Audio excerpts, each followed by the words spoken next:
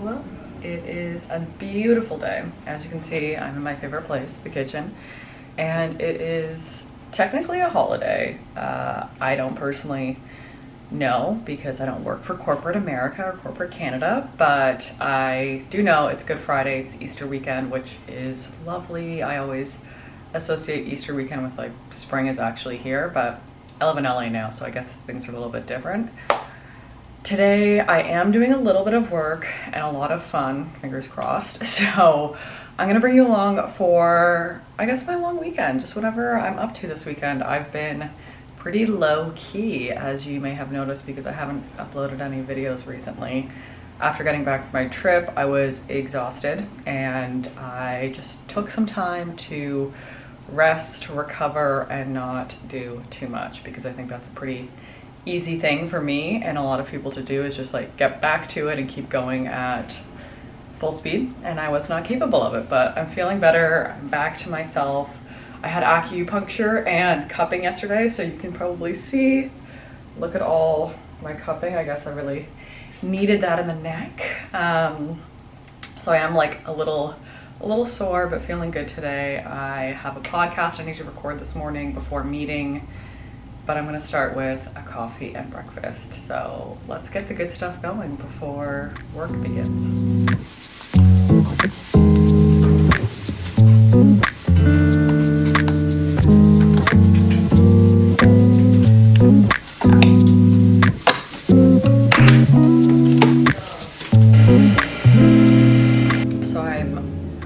Americano phase. When I was in Montreal, I kept getting Americanos because the coffee in Montreal is literally the best.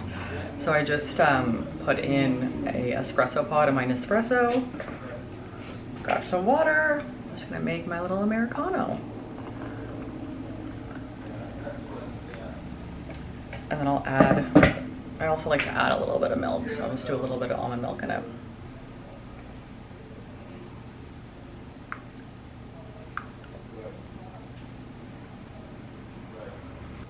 It's delicious. Not as good as Montreal, but it's still pretty good. Okay, so one thing that I've been doing more lately, because I usually don't, is I do my hair and my makeup. What a crazy concept. I don't do it every single day, just because I want to give my skin a break. I often don't wear a lot of makeup, so I'm always like, what's the point? But since I have some things that I'm going to be going out for, I'm going to meet a friend for lunch, and because I'm recording a podcast, it always just makes me feel a little bit better when I have my hair and makeup done at the beginning of the day, rather than like waiting until before I go out for like lunch or dinner or whatever it may be. So I'm just gonna do a little touch up, beautify myself, and get the day going. I'm probably gonna listen to a podcast. Yes, I'm recording a podcast, but I'm gonna listen to a podcast before. If you haven't heard, Mary Young, my brand, we launched our Self-Love Club podcast, which is very personal to me. It's like literally just me and talking almost every week, talking about our monthly intentions. We'll have different guests on. We've already had our first guest.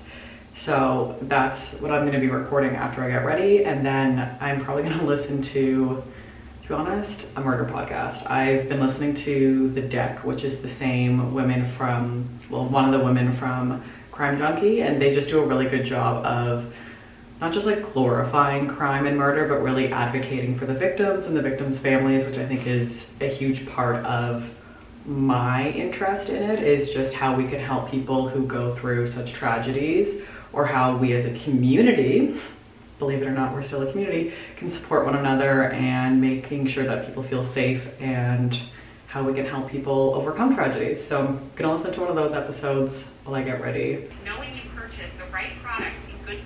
It's something that we're all going to experience at some point in our life. Again, grief doesn't always tie to the loss of a loved one or an individual, like when there's a death, but it can also be the loss of a job, financial security, romantic relationships, even friendships. All right, I have a call in 10 minutes, so I'm just gonna do a little bit of decompression. Podcast is recorded. I'm probably gonna message some friends back because I have 12 text messages I have to get back to, which does stress me out, I'm not gonna lie. If you listen to This Could Work podcast that aired, I guess it'll be last week when this video comes up, we talked about boundaries with our guest, Ashley Marcinek, who is a friend of mine, but also a personal coach. And I shared my stressors around technology and the boundaries that I don't have with technology. So I'm learning how to, like everything, time block my life, but even time block technology in terms of replying to friends, having conversations with friends, and making sure that when I do reply and I show up, that I'm feeling my best and that I'm able to communicate the way that I want to and the way that I would want them to with me. So I'm gonna take the next 10 minutes to do a little bit of decompression, reply to some messages, and then get on my call on my meeting that I have.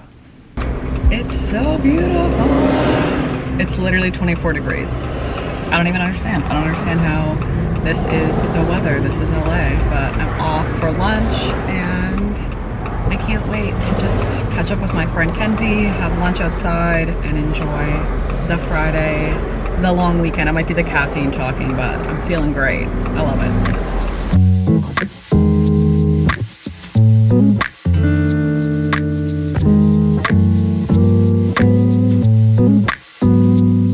Okay, so it is date night and I am wearing a very casual outfit. This is a like thrifted tank top from a store in Toronto, an old Gap sweater that I love. I think it's like 7, maybe 8 years old now. And then my A Goldie jeans, the asymmetrical waist.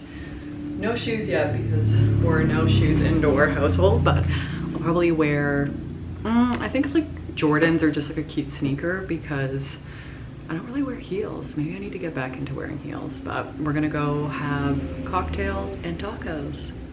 Okay, it is the day after the day. It's 2 days later. And yesterday was supposed to be a bit of a different day than how it turned out. We had some fun plans, but life happened. And I got the news that my aunt, who had heart surgery a month ago, who's been struggling to recover from her heart surgery, passed away. And that was the morning, so it ended up taking the day off course and just didn't do much because of that. We did end up going by our friends who had a baby just to go say hi, drop off a couple things. It was nice to see like new life when I knew that life ends. So a little bit hard. I definitely don't enjoy the loss. Obviously no one does, and this month April is a hard month for me because my dad he died on April 1st in 2011. So April has always been a bit of an emotional month for me, just with the feelings of loss and the trauma, reliving trauma around when my dad was sick and when he passed away, and then now having my aunt pass away in the same month just feels pretty heavy. But the universe was doing something, because on the Self-Love Club for Mary Young this month our intention was grief, or I guess is grief. So I've been doing research and exploring around grief, which has actually been really helpful for me as I navigate my own grief, because the reality is grief doesn't like end. It's been 12 years since my dad died and I still grieve his loss in so many different ways, and I'm taking my own advice. So the podcast episode that went up today, I recorded obviously before my aunt passed. And I already listened to it as a reminder of what can I be doing for myself, how can I be asking for support from my friends or you know, even my family, how can I show up for other people.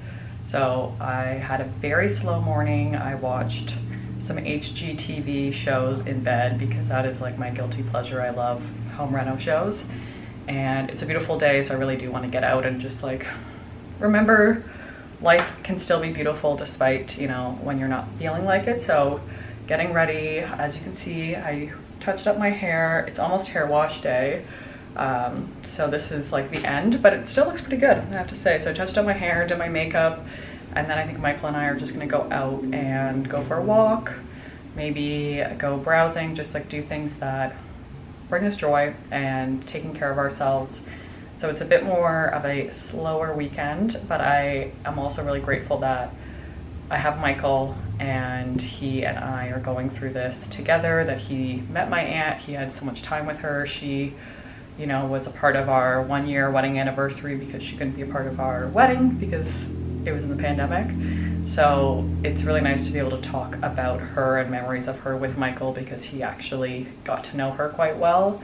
So it's a bit of a different experience than when my dad died, because a lot of people in my life at the time when my dad died had never met him, and most people obviously over the past 12 years that I've gotten closer to had never met my dad and never got to got to know him the way that it's nice to be able to share stories and talk about someone after they're gone, just because it keeps their memory alive. So we are going to do a little bit of that today, enjoying the sunshine, feeling grateful for life, and just, you know, taking it day by day and being thankful that we have each other. And again, this goes back to my whole conversation around why do I do YouTube, is because this is real life. I don't want to just show you like the highlights of when I'm doing something super fun and I'm going and getting my nails done or getting my hair done, or we're on, you know, like a weekend away, a staycation. Like, this is the reality, is life happens and your plans get, you know, sidetracked, they get changed because of life. But this is something that if you haven't been through it, you unfortunately will go through death at some point, and if you have been through it, you know how it is. And I just want everyone to know it is not a isolating experience. Everyone else can relate to it. It is your own unique experience, but we are in this together, and this is just how I'm handling it this time around. But if you are experiencing any grief or going through that, I highly recommend listening to the Self-Love Club podcast.